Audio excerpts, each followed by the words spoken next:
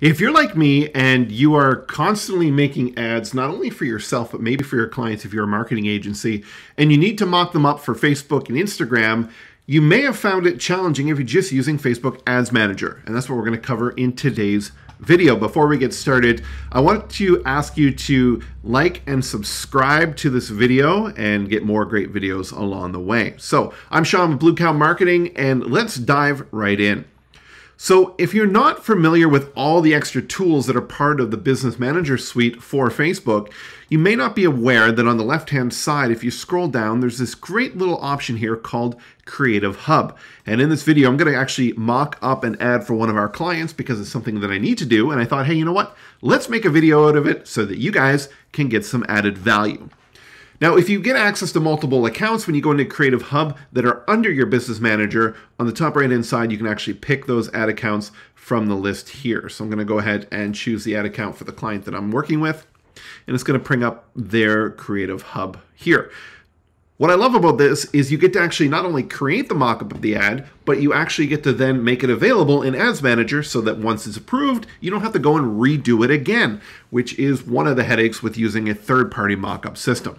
Now I'm going to go ahead and click on Create Mockup in the top right-hand side, and it's going to bring us into this view right here. I like to work on the top left and work my way down just like you would be building any ads. So let's give it a name, and naming conventions are extremely important for me. So we're going to call this one here, After the Storm Webinar Ad 1. We're going to pick the page that we're going to work with, and it's going to automatically choose the Instagram account. Now in this case, we're just using a static image, so we're going to go ahead and click Add Image. Now I already uploaded the main image here because I started this video before, and then the phone rang and I had to redo it. So you know that happens to us from time to time. I'm going to click on this, and this is a square image, 1080 by 1080. Now in this view, if you haven't done ads in a while, you may not have seen this. So this is where it looks at the other placements for stories and reels, or right column searches and instant articles. The 1080 by 1080 fits perfect in the middle for feed and in-stream videos, but it doesn't work so well here. Now, if you don't have your creative designed in these other formats, you could choose original, and what it will do is it'll actually crop it and make it fit in there, but that's not always the best way.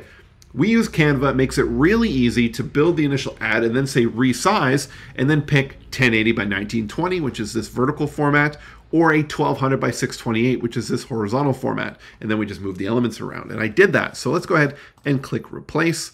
And I'm going to go ahead and upload. So we're looking for the 1080 by 1920. And we want to make sure which one it is. It's not that one. It's that one there. So we're going to quickly click upload.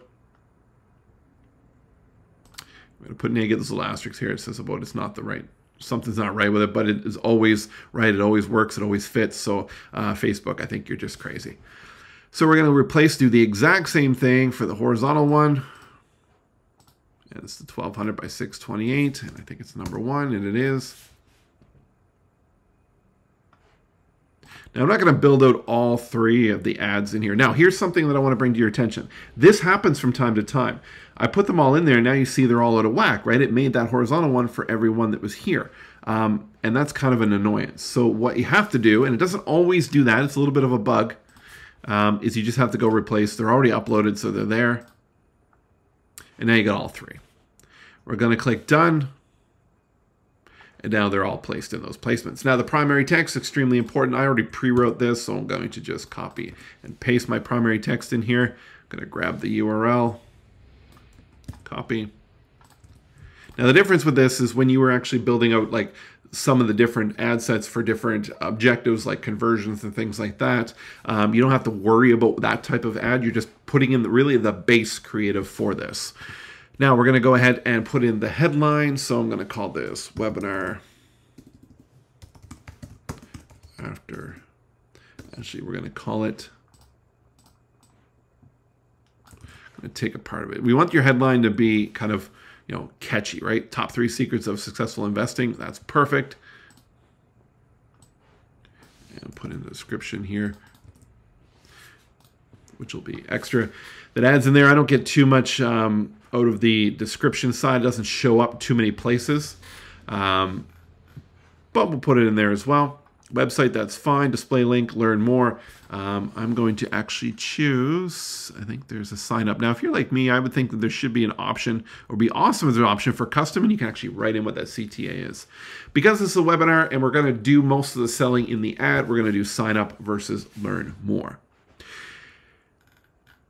So that's that part of it. Now, if I want to make this available in Ads Manager, I could then click this over and slide it over, or if we're going to make it available. So what I look to do with this is if I'm doing, let's say, a bunch of variety creative, and I'm giving it to a client that says, here's like 5 different versions, and they say, okay, I like version 2, then I come in later and turn on version 2. But in this case, I built most of the creative, so I'm just going to turn that on anyway. I could always turn it off later. Now, how do you get that preview? So what you do is you click on the 3 dots here, you click Share Link, turn the link sharing on, choose your options, so 30 days or 60 days. That's the length of which that is available. And then what we can do here is, here's the URL. We can simply copy that and then use that for the preview, which was what I'll do. Here's another little time-saving tip for you. If you need to make multiples of this and you're just changing out the creative, which is what I'm doing in this case, I don't go and click Create Mockup again. Simply go and duplicate that ad. It's always going to be the first one. We can go back in, change this to Add To. Doesn't put the copy of like you do get in Ads Manager. And then you just come down here, hit Delete.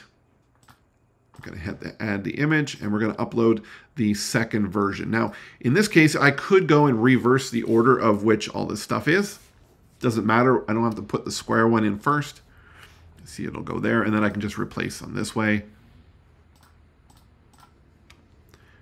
And we're going to pick this one here. Nope, it's going to be this one here.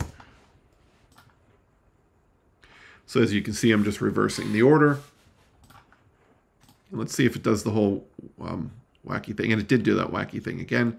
But I'm just going to replace and upload.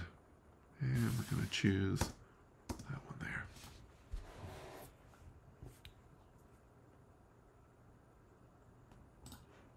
All right. Now I may need to go fix them all. Yeah, that's just what we did. And for some reason, I don't understand why it does that. It's like you have to upload them all, and then they'll show up that way. And because I've done that, I'm keeping all the other creative in place, URLs, everything like that. I don't have to really do anything else aside from coming and generating that new link that's there. And we might as well do the last one because this one's going to be a video. Exact same process. We're going to go 3. We're going to delete, but in this case, instead of an image, we are going to upload our favorite creative, which is a video. Go here, After the Storm video ad.